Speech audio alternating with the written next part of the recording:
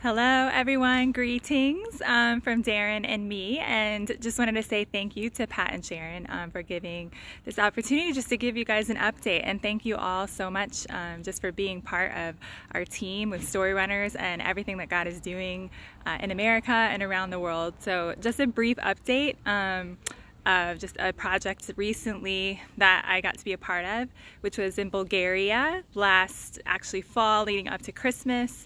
So that was a few weeks over there when we were working with a Muslim Romani Gypsy people group there. And so they had had no exposure at all to Christianity before, no exposure to the Bible, to scripture.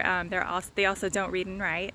And so it was a huge undertaking, definitely, trying to produce scriptural stories in the Old and New Testament in their language. And so that's what we were doing, and we saw one girl who was one of our translators receive Christ, which is amazing. And then since then, actually just a couple days ago, we had one of the missionaries, long-term missionaries that's working there, call us and say that they had just had that they were just about to have another gathering with the people that we had on our project. And so she said, can you send video greetings in? So I sent one kind of like this, just to say hello, that could be translated. And then after the event, they said the whole group had decided that they wanted to follow in Jesus's ways, and also could they start meeting up twice a week.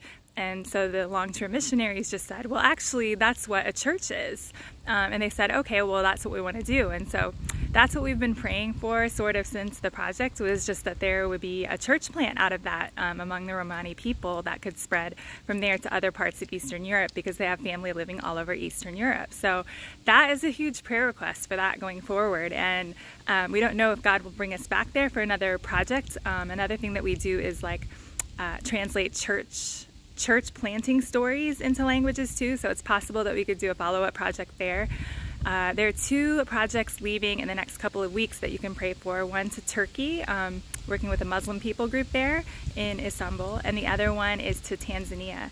And another prayer request we have for this year is ongoing projects in Africa and Tanzania, Nigeria. And one big prayer request we have is to move more in Francophone Africa.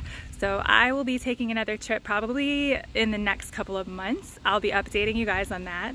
But yeah, that's basically it. Prayer requests just for the ongoing believers in Bulgaria, that the church planting efforts will be a success.